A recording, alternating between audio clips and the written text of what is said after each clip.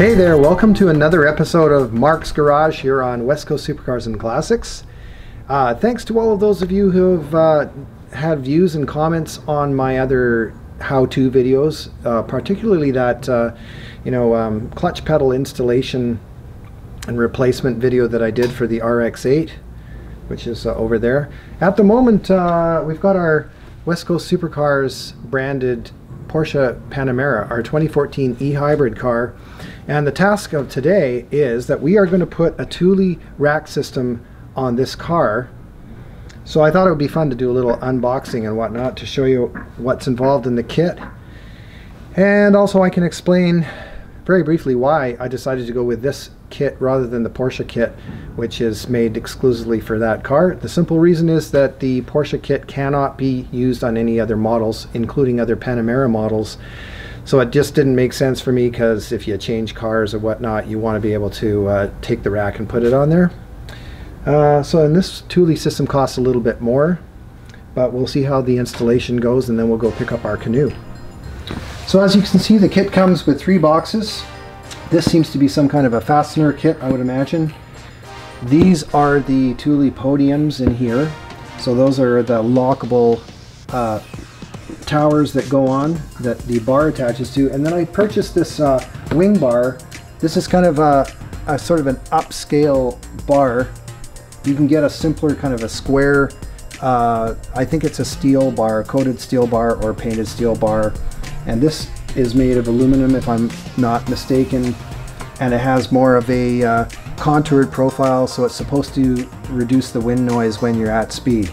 So I thought that would be a good addition. These cost about another $100 from the basic bars, and they also hold a bit more weight, I think.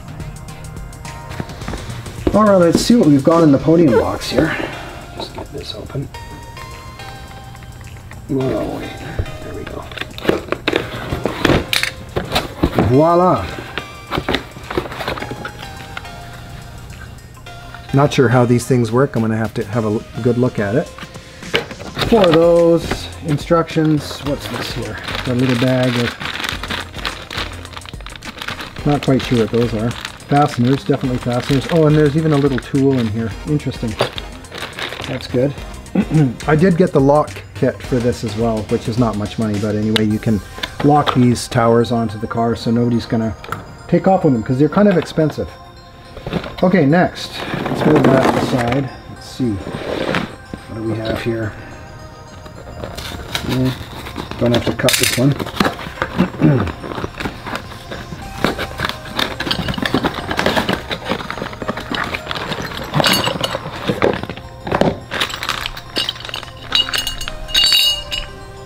Got some L brackets here, 4 of those. Couple more tools, some kind of a hex tool, some washers, some bolts, and some sleeves, and then you have these rubber attachments, and I'll have to obviously get the instructions to see how to put all that together. Handy dandy instructions. Okay, so that's that box, and then lastly, of course, we have the bar. Now I'll put the product numbers in the description of the video so you can look them up if you want references.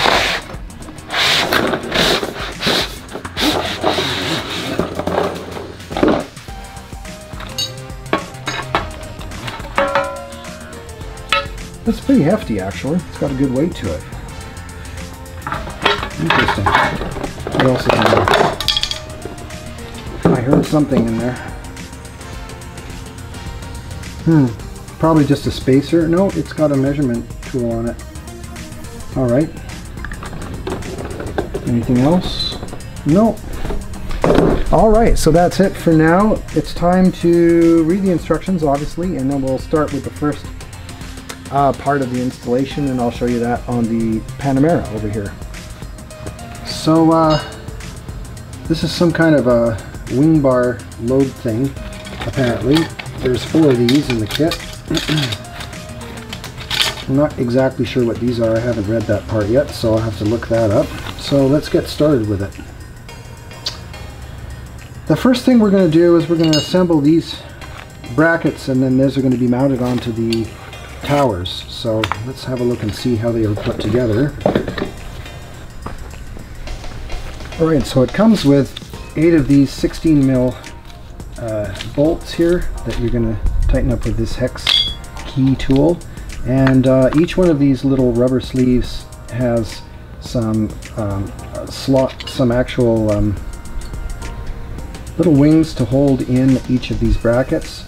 So you put the bracket in, you've got 4 holes here, 2 holes there, and a little dimple there. So you slide that right underneath.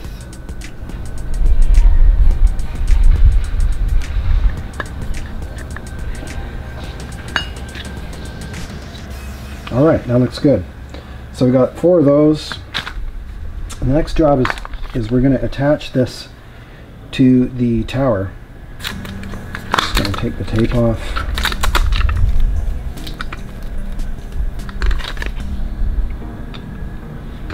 So now if you look at the tower and you take off the tape, you just remove the cover part, and here you see that the 2 holes are going to correspond right there. At the back of it, there's a little tower here, and there are 2 threaded areas here that you are going to thread into. So that's where our 16 mil is going. So let's get that started.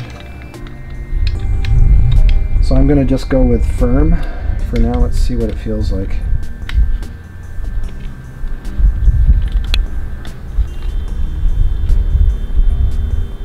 Yep, that should do it.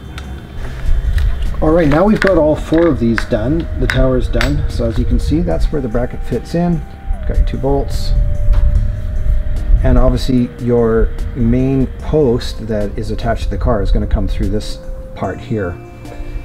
So it is time to go to the next step. Let's have a look at the instructions are under here. So here we are on the driver's side. And obviously this is a fixed point installation, so you just need to first flip up your little cover here. And there's going to be a little spot so we can mount on that. Alright, so the first thing you have to do is remove this little rubber plug that's in the hole. Put that in the bag for safekeeping in case we need it for later down the road. And you're going to take one of these posts. Obviously there are 4 of these. And on one end you can see that there's a little sleeve here, so you can only go in so far. So we're just going to thread that in. That has a little 3mm hex tool to tighten that with. Okay, that's good. Okay, we're going to do the other 3 and we'll get started with mounting the posts onto it. By the way, we've got our 1929 Studebaker, the Black Beast, here at the moment. Walk around so I can show you the front of it. This is a fun vehicle. Got my Cars for COVID stickers on the side now. Those are all printed by M2 Graphics, by the way, on Langford Parkway. Same company that did this beautiful gray satin wrap on this car. There's their little logo there. If you see our car around town, you'll see this thing, and you can't miss it because of the stripes and so on. Anyway, that's the 29 Studebaker. And it's here for the moment. I'm going to do some work on it, and it's nice to have it back for the moment, but one of these cars gets kicked to the curb, if there are 3 cars, obviously. So the GT3 is outside right now taking a bit of having a sunbathing session out there, and it will go back in once we finish the Panamera. Well, here's a little update for you. It does have a torque spec for all this stuff. I hadn't read it at first because I thought it was just something obscure. It is 2 Newton meters, so that's equivalent to about 1.5 foot-pounds, so that's not much. And for the other ones on the brackets, they're 6 Newton meters, so that does give you the idea. So I checked around a little bit, just loosened it, and just wanted to see how much force I put in. Yeah, it sounds about right. You feel it tighten up. Once it's snug, that's good. You just have to make sure it's snug enough there. But do be careful about these things, don't over tighten them.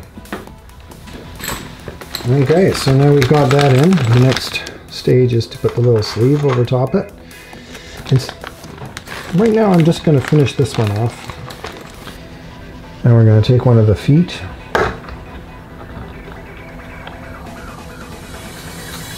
Put a washer on. put the nut on, and this is tightened to 6 Newton meters, as you recall.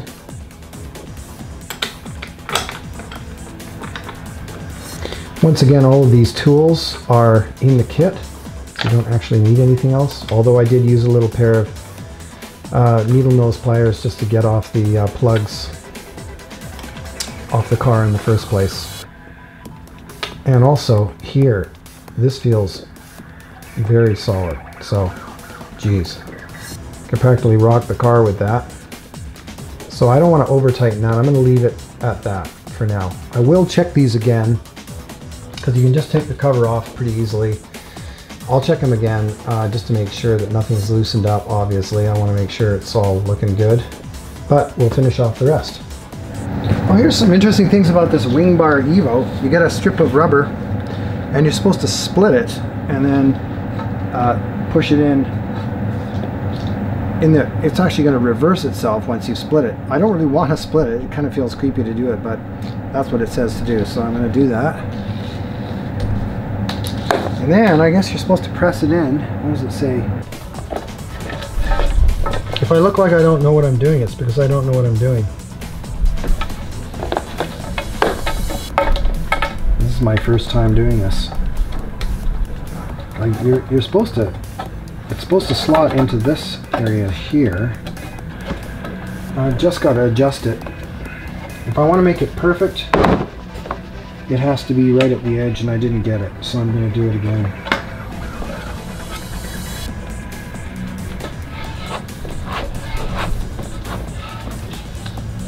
I should have been more careful about this end of it.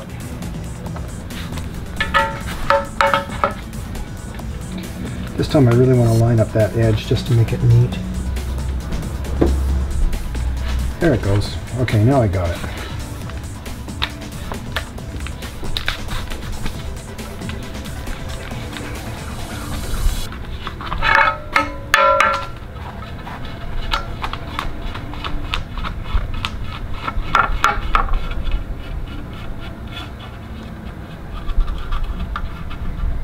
There's a little wee bit at the edge, but we'll get that.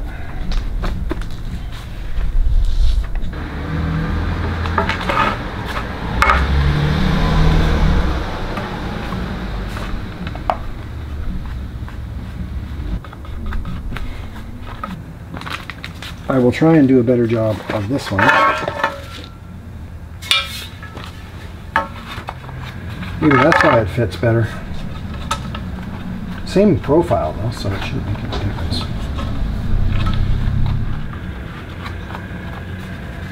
Okay, ×2.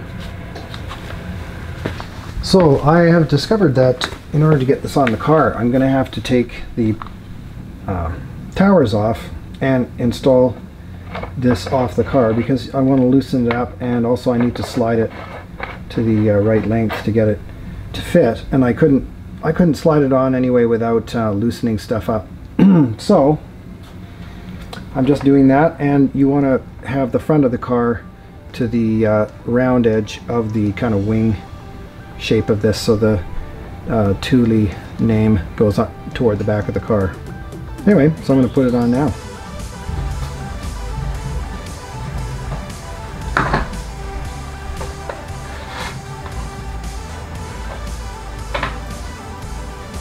How far can we slide that? We can slide further than that. Quite a bit of adjustment.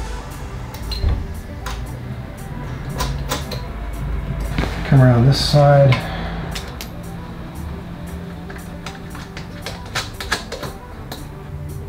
Excellent. I guess I'll just make sure it's more or less the same back to front, side to side.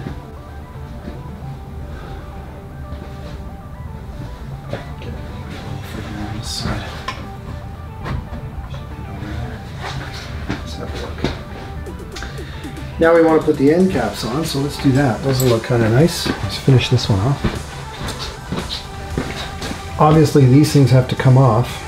They got a little clip on them. These things have to come off if you're going to install and remove the rack, because you have to slide it on.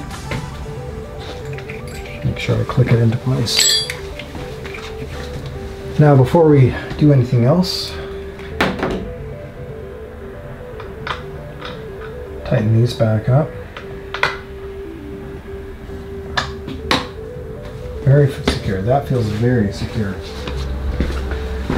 Just for today, because I'm just going to go to the lake and pick up a new canoe that we just got.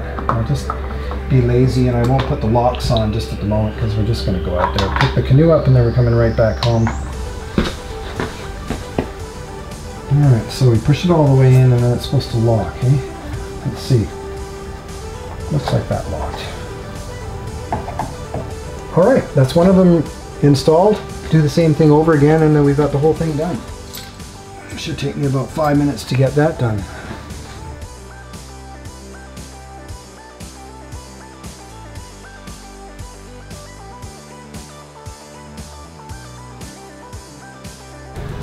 Alright, so I think that's got it for now. Got the new Thule system on the car. Took me a little bit of time just to figure out the way the hardware works, because I've never done one of these before, but it's not that complicated. I thought it'd be interesting to just show you that process, and I've never used one of these fixed mounted systems before. So I'm looking forward to getting the canoe in the water. First we have to get the canoe because we just bought it, but I will definitely show you some shots of the canoe on top of a Panamera. Maybe it's the first time somebody's done that, but I doubt it. I mean, these are pretty much family cars.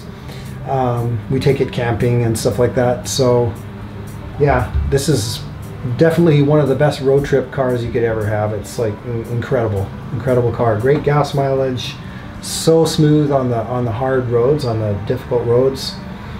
And it's got tons of power, so it's very easy to cruise along at a good speed. And now it's got carrying capacity on top of it, so yay, maybe we can have a storage bin or something like that. So looking forward to that. Anyway, we'll get it to the lake.